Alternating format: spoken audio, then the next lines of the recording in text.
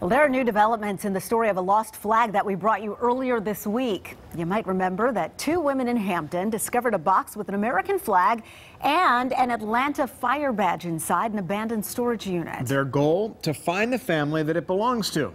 Fox 5's Natalie Foltz shares the reunion with us.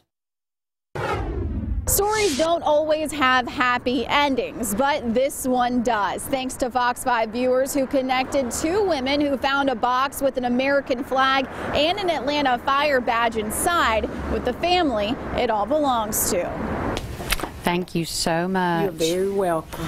Oh. Memories from her family's past. Anil Durenberger. This is the flag that was on her casket, which is very meaningful to me.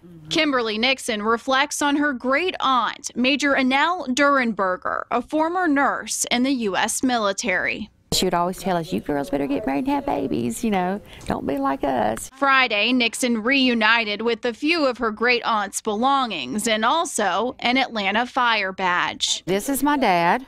Captain Thomas Blair Sr., an Atlanta firefighter for more than 30 years.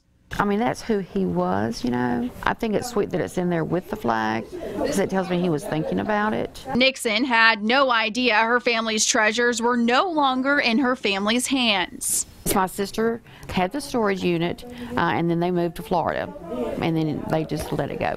Luckily for Nixon, these 2 ladies, Neetsinna and Theresa Sanders, found the box and had one mission: to find who it belonged to. We gave them back something that is precious. I'm just happy that we got it back to the rightful owner. Thanks to Fox 5 viewers who connected the women, this story has a fairy tale ending. Just like the greatest gift in the world is to have something like this given back.